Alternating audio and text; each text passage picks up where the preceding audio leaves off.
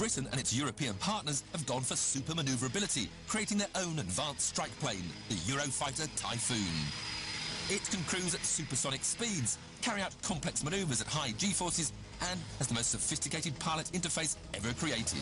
My name is Craig Penrice. I'm the Eurofighter Typhoon project pilot. Craig Penrice is stationed at Preston Air Base, where he has been flight testing the Eurofighter. It's every fighter pilot's dream. I know that sounds very corny, but it's true. Cockpit that shows you, tells you everything that's happening in the world around you to allow you to be tactical. Thrust and manoeuvrability, carefree handling, all put together make it, a wondrous joy, fantastic airplane to fly. Many fighters like the F-15 and F-16 have been highly manoeuvrable, but only at subsonic speeds. What sets the Eurofighter apart is that it can pull off these kinds of moves while flying supersonic. When you aggressively manoeuvre this airplane, the roll rates that you generate are quite frankly startling.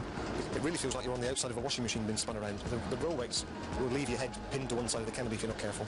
The airplane's capable of 9G, 9 times the force of gravity, which is a fairly tight term in anybody's language. 9G is currently recognised to be physiologically a limiting factor. The F-15 and F-16 were also capable of pulling 9Gs, but only for short bursts. The Eurofighter is different. It can fly at 9Gs for extended periods. But in order to keep its pilots conscious, they must wear a specially designed Typhoon G-suit.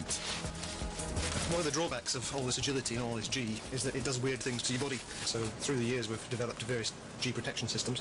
But with Eurofighter being that much more of a high G airplane, we obviously have to give the pilot the best chance of not losing consciousness. So in addition to G trousers, we have inflatable boots in here.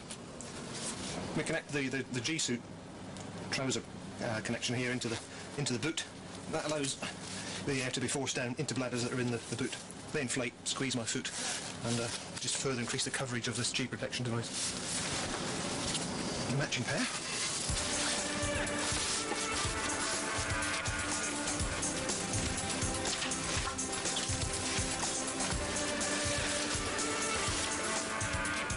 Slipping up, slightly unique, going from top to bottom, so that the zip doesn't slip down under the forces of gravity. It's already down there, keeping me in there. Flying helmet, providing impact protection, crash helmet, providing communications. We take this airplane to places that without this equipment you just simply wouldn't survive. This suit can keep the pilot alert and conscious while pulling 9Gs almost indefinitely, crucial when going on a mission at 12,000 metres. The Eurofighter is a lethal killing machine and can carry air-to-air missiles, air-to-surface missiles and anti-tank bombs. The targeting systems for these weapons appear on a head-up display or inside the pilot's visor, so they can aim and fire them without ever having to look down. When you're in a dogfight with somebody, you really don't want to take your eyes off the guy you're fighting, because he can do something while you're not looking. So many fights have been lost in the past where somebody's looked inside the cockpit to check his height or his speed or his fuel, and looked back outside and lo and behold, the bad guy's disappeared. We don't need to do that with our helmet. We can keep our eyes locked onto the bad guy and have in our immediate field of view all the information we need. That's a huge tactical advantage.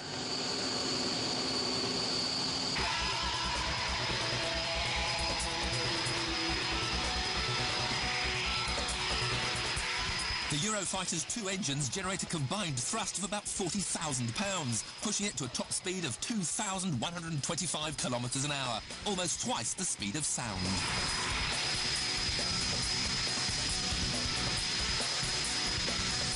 When you let the brakes off on the runway with full power, you're accelerating at 30 knots per second. That's about 35, 36 miles per hour every second.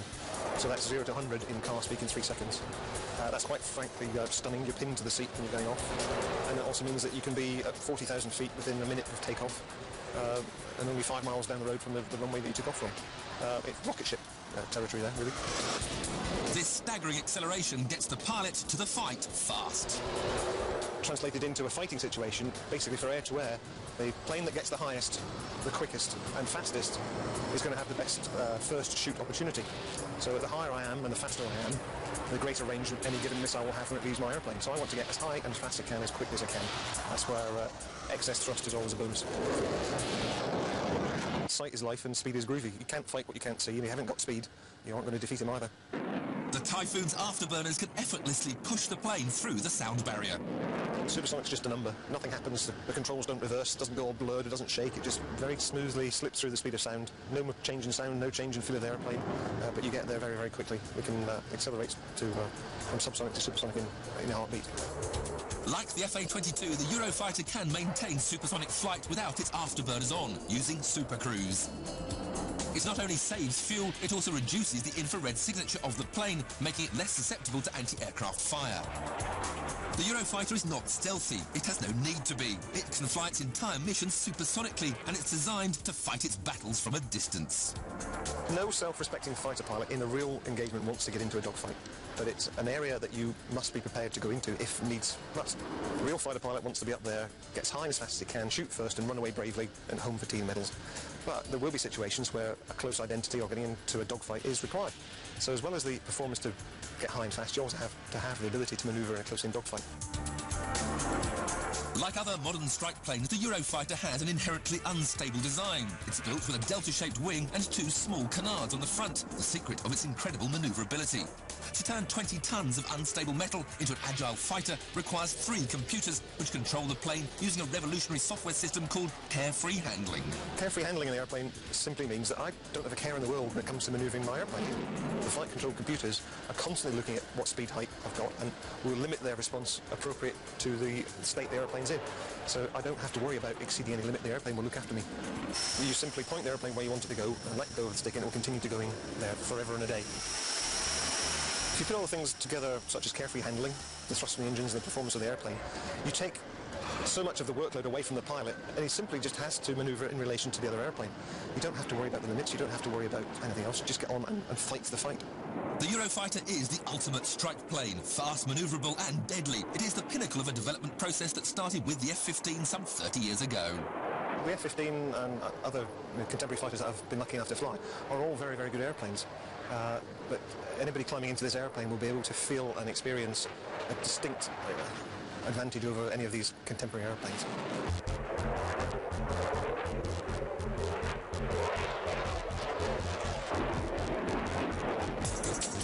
Britain and its European partners have gone for super manoeuvrability, creating their own advanced strike plane, the Eurofighter Typhoon. It can cruise at supersonic speeds, carry out complex manoeuvres at high G-forces, and has the most sophisticated pilot interface ever created. My name is Craig Penrice. I'm the Eurofighter Typhoon project pilot. Craig Penrice is stationed at Preston Air Base, where he has been flight testing the Eurofighter. It's every fighter pilot's dream. I know that sounds very corny, but it's true. A cockpit that shows you, tells you everything that's happening in the world around you to allow you to be tactical. Thrust and manoeuvrability, carefree handling, all put together make it, a wondrous joy, fantastic airplane to fly. Many fighters like the F-15 and F-16 have been highly manoeuvrable, but only at subsonic speeds. What sets the Eurofighter apart is that it can pull off these kinds of moves while flying supersonic. When you aggressively manoeuvre this airplane, the roll rates that you generate are quite frankly startling. It really feels like you're on the outside of a washing machine being spun around. The roll rates will leave your head pinned to one side of the canopy if you're not careful.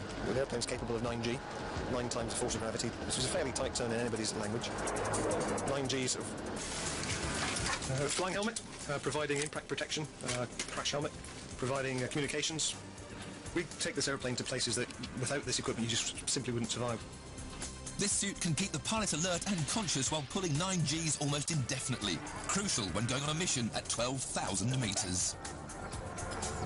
The Eurofighter is a lethal killing machine and can carry air-to-air missiles, air-to-surface missiles and anti-tank bombs. The targeting systems for these weapons appear on a head-up display or inside the pilot's visor, so they can aim and fire them without ever having to look down. When you're in a dogfight with somebody, you really don't want to take your eyes off the guy you're fighting, because he can do something while you're not looking. So many fights have been lost in the past where somebody's looked inside the cockpit to check his height or his speed or his fuel, and looked back outside and lo and behold, the bad guy's disappeared. We don't need to do that with our helmet. We can keep our eyes locked onto the bad guy and have in our immediate field of view all the information we need. That's a huge, huge tactical advantage.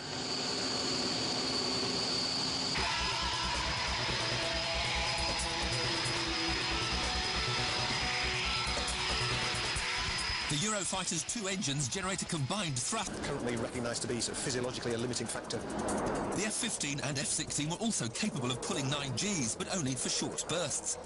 The Eurofighter is different. It can fly at 9Gs for extended periods. But in order to keep its pilots conscious, they must wear a specially designed Typhoon G-suit. One of the drawbacks of all this agility and all this G is that it does weird things to your body. So through the years we've developed various G protection systems. But with Eurofighter being that much more of a high G airplane, we obviously have to give the pilot the best chance of not losing consciousness. So in addition to G trousers, we have inflatable boots in here. We connect the G-suit trouser connection here into the boot. That allows the air to be forced down into bladders that are in the boot. They inflate, squeeze my foot, and just further increase the coverage of this G protection device. A matching pair.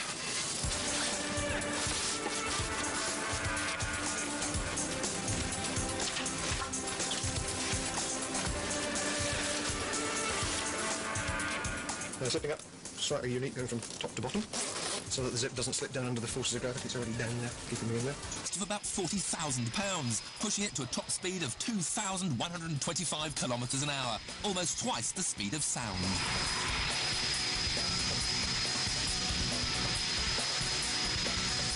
When you let the brakes off on the runway with full power, you're accelerating at 30 knots per second. That's about 35, 36 miles per hour every second. So that's 0 to 100 in car speed in 3 seconds. That's quite frankly stunning. You're pinned to the seat when you're going off. And it also means that you can be at 40,000 feet within a minute of takeoff, and only 5 miles down the road from the runway that you took off from. It's rocket ship territory there, really. This staggering acceleration gets the pilot to the fight fast. Translated into a fighting situation, basically for air-to-air, the plane that gets the highest, the quickest and fastest is going to have the best first shoot opportunity.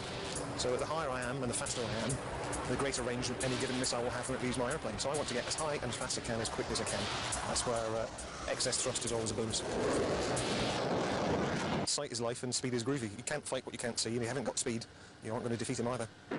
The Typhoon's afterburners can effortlessly push the plane through the sound barrier. Supersonic's just a number. Nothing happens. The controls don't reverse, doesn't go all blurred, it doesn't shake. It just very smoothly slips through the speed of sound. No more change in sound, no change in feel of the airplane, but you get there very, very quickly. We can accelerate from subsonic to supersonic in a heartbeat.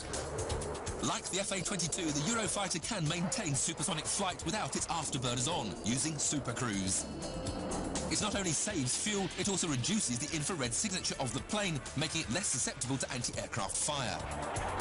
The Eurofighter is not stealthy. It has no need to be. It can fly its entire mission supersonically, and it's designed to fight its battles from a distance.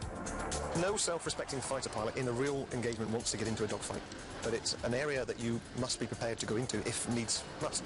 A real fighter pilot wants to be up there, gets high as fast as he can, shoot first and run away bravely, and home for team medals. But there will be situations where a close identity or getting into a dogfight is required. So as well as the performance to get high and fast, you also have to have the ability to manoeuvre in a close-in dogfight. Like other modern strike planes, the Eurofighter has an inherently unstable design. It's built with a delta-shaped wing and two small canards on the front.